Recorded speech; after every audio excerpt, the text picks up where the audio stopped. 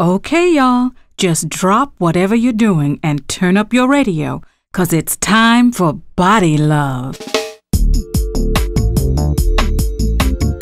Here's what happened last time.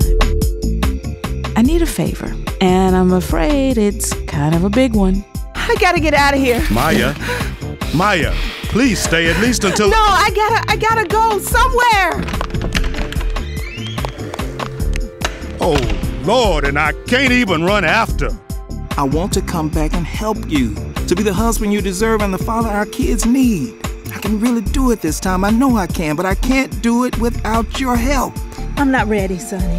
It's too soon. No, look, the time is perfect. You're going through a tough time and need some help. I'm going through a tough time and I need you. So please, just say you'll give me a chance to show you how we can make it all work.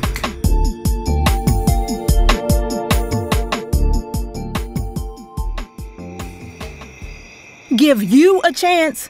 Sonny, I need somebody to give me a chance to get my head together, a break in all this craziness. Vanessa, I understand all of that. Do you?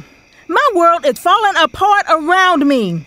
I mean, look at this so-called beauty salon. It's a mess like always. And now I found the only help I have. I've got Maya mad at me and Fidelia running around spreading rumors about me. I can't take it anymore. I need a cigarette. I thought you quit for good years ago. Yeah, well, every now and then, I just got to have one. And I used to have a pack somewhere. Vanessa, you did good giving up smoking. One of the best things you ever did. Don't set yourself up for sliding back into that. Don't lecture me, Sonny. Listen to me. Trust me on this. When you've quit something bad, you gotta stick with it. Me having the occasional cigarette is nothing like you taking a drink. That's what I used to think, too. But they've been teaching me better at the AA meetings. If you want to change your health, you have to change your behavior. I know that, Sonny. Yeah, but you're not doing it. See, this is what I'm talking about, you and me. We can help each other for a change. We'll help each other keep from sliding back into the same old habits. Sonny, I've been handling things by myself for 20 years. I can keep doing it for another 20 years. Where did I put those cigarettes? Yeah, you have taken care of things, a lot of things, for years and years, but things are different now. You just said for yourself. You have all these problems stacking up and you need help to deal with all of it. Well, let me be the one to help you. Here they are. Hallelujah. Don't open that pack, Nessa.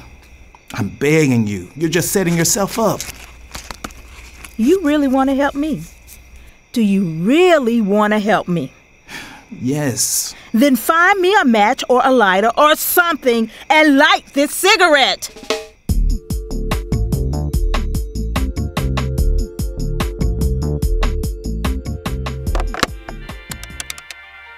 Yes, hello, this is Fred Higgins in the recovery suite. No, I'm fine, but is my wife at the nurse's station by any chance? Good, thank you. Hey, honey, Maya was just in here very upset, had a full-blown panic attack and ran out. Well, I was hoping she'd gone past the nurse's station. Well, then I need to call her mother and let her know. Patricia, I know Vanessa's got a lot of stress on her, but she'll want to know her daughter's run off crying and feeling like the whole world's come to an end. Hey, that'd be great. Would you do that? Look, I didn't realize it was so near the end of your shift. Okay, then, I'll keep making phone calls and I'll tell folks you're going out looking for Maya later. Great, thank you, honey. Lord, I come to you tonight with concern for that sweet girl, Maya Baxter. You know why she's upset, and you know she's got every right to be hurting. Watch after her right now, Lord. Don't let her do anything now that's going to make her problems worse.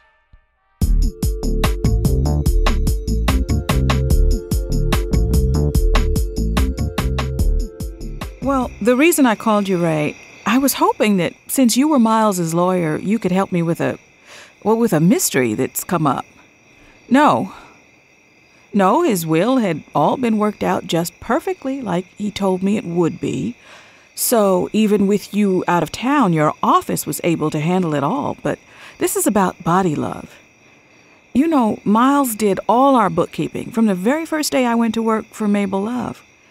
Well, now my sister's been looking over the books and noticed extra money coming in. She says it's $200 every month for years and years. No, we have no idea. That's why I was hoping you do? Great. Then by all means, why not? Oh, I understand that, but Ray, the man is dead, and I'm his wife. What? But Ray, are you sure? I just don't think Miles would ever make any kind of deal that included specific instruction to keep me in the dark about it. No, I know. Ray, I know you're just doing your job. I'm sorry if that sounded like... Well, yes, I am upset. But I didn't mean to take it out on you, no. I appreciate you telling me what you could tell me. Okay, you too. Good Lord. Imagine him having a secret arrangement to put extra money into the salon. This just doesn't seem like Miles. At least, not the Miles I knew. I wonder what else he didn't tell me. Hello? Well, Reverend Higgins, it's like a miracle you should call right now. You're just the man I want to talk to. Stay tuned for more Body Love right after this. And now, back to Body Love.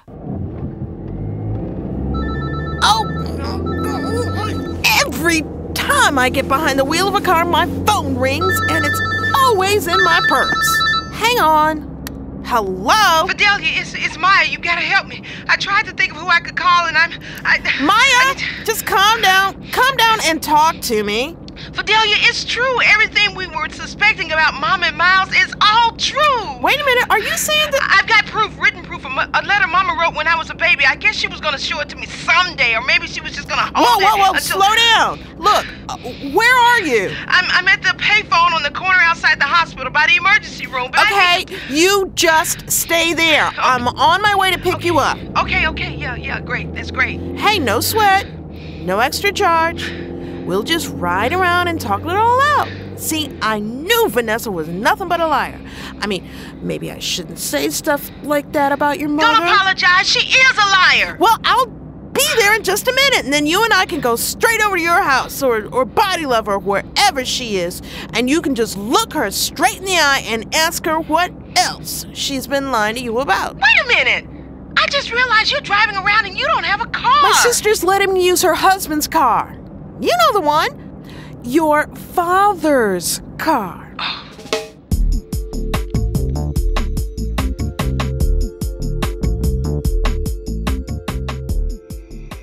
Look, Sonny, give me a light or I'll walk up to the gas station and get one for myself. Not gonna help you ruin your lungs and make your blood pressure problems worse. Then get out of my way. No, look, give them here. I'm gonna put them where they belong, in the garbage. See?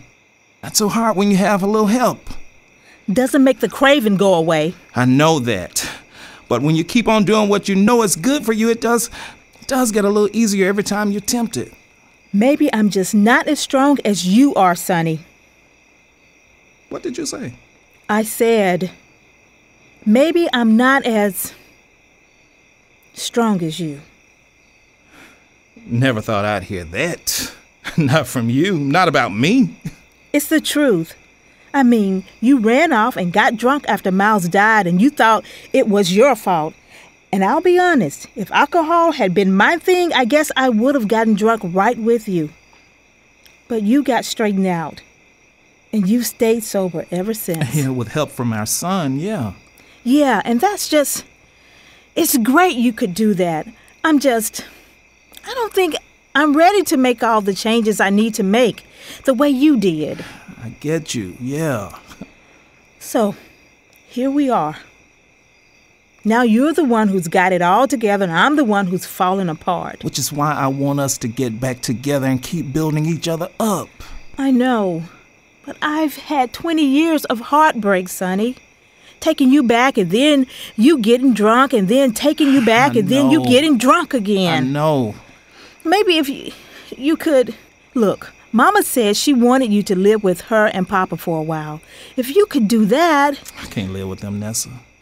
They hated me ever since we got married. Your daddy... I know it won't be easy. But how badly do you want this? I mean, if you're staying with my folks for a month, it's the cost of getting me back. Is that too high a price to pay? No. When you put it like that, no. Okay. Well, then maybe we've got a plan. It's a start anyway. Yeah. So let me call Mama and we'll see what she says about all of this. I better go outside and make sure Saul's okay. We left him standing out there all this time. With his ear pressed up against the door. Yeah. Nessa, you do understand. I mean, why I want to do all this. I think so. It's just, I'm trying to show you I love you. And I'm sure you mean that. And it helps me to know how you feel. All right. I got you. Me and Saul will be right out here.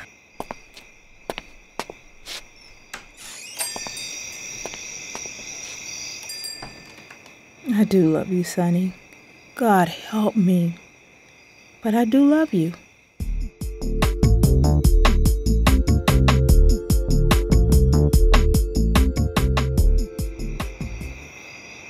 Now, Rosalind, what makes you think I'd know anything about the beauty salon? Vanessa and Fidelia have been going over the books. They've had a hard time figuring them out since Miles died. Let me guess, there's money missing. No, actually, that's the weird thing. They found we have too much money. There are extra deposits every month, and this has been going on for years. I see. And our lawyer wouldn't tell me the details, but I did manage to get him to admit that Miles was behind this. But apparently Miles set this up so it would be a secret even from me. And you're wondering what reason a good man like Miles would have for keeping a secret from his wife? Well, yes. You and Miles were so close. I felt sure that if he'd confided in anyone else, it would have to have been you. And if he asked you to keep a secret as long as he lived... Then it would be okay for me to divulge his secret now. Well, those were in fact his conditions. So I'd say now I can finally tell you the whole story.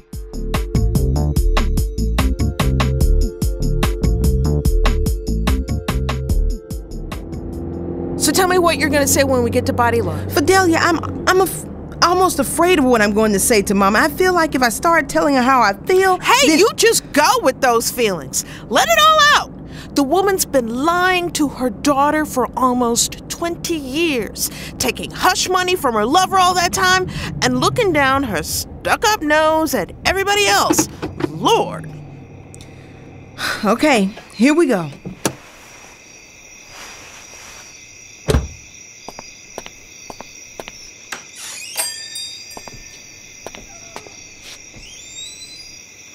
Maya, baby, I'm glad you're here. Mama Mabel's coming here with TJ, and we'll have the whole family together for a change. Did you see Saul and your father out there when you came in? Mama, my father's not out there. My father is dead. Now you better be here again next time to hear what's gonna happen on BodyLove. Man, Dr. Ellis, sounds like my mom is in danger of taking up smoking again. She's quit several times, but, you know, she always starts up again whenever she gets under too much stress. I'm afraid that's typical with an unhealthy behavior like cigarette smoking, Saul. It takes many people several tries before they can change their behavior. But why is cigarette smoking so hard to quit? I mean, it's just a bad habit, right? It's a bad habit, but it's one that involves nicotine. And nicotine is an addictive substance. That means that once your body starts absorbing it, it also starts craving it. So having a little bit only makes you want more. But don't give up on your mother, because even an addiction can be broken. The key is to make sure she realizes that one little slip doesn't mean she's sliding all the way back into a full-fledged addiction. Okay, but how do I do that? Well, lots of times a slip leads to a relapse because the smoker loses confidence, but they feel too weak to overcome the addiction when in fact, they had every chance of beating the addiction. So keep your mom's confidence up. Remind her how great she's been doing and let her know you believe in her ability to keep on living smoke-free. This was BodyLove, episode 36, written by the BodyLove Writers Group, recorded at Boutwell Studios, Jeff McKee, engineer, and directed by Will York. Featured in the cast were Audrey Quinn, LaWayne Childre, Vanessa Anderson, Michael Reed, Cheryl Hall, and Shalithia Williams, with Dr. Chris Ellis bringing today's health message. BodyLove is a project of the University of Alabama at Birmingham School of Public Health in conjunction with the UAB Department of Theater. Dr. Chris Ellis is medical consultant. Lee Shackelford and Yoko Kawamura are producers. Dr. Connie Kohler is the executive producer. Support for the BodyLove Radio Drama Project is provided by a matching grant from the Robert Wood Johnson Foundation, Princeton, New Jersey, along with the Joseph S. Bruno Charitable Foundation, the Community Foundation of Greater Birmingham, and the Carefree Fund of the Community Foundation of Greater Atlanta. Additional support for this episode was provided by the Alabama State Council on the Arts. Find out more about BodyLove on our website, www.bodylove.org.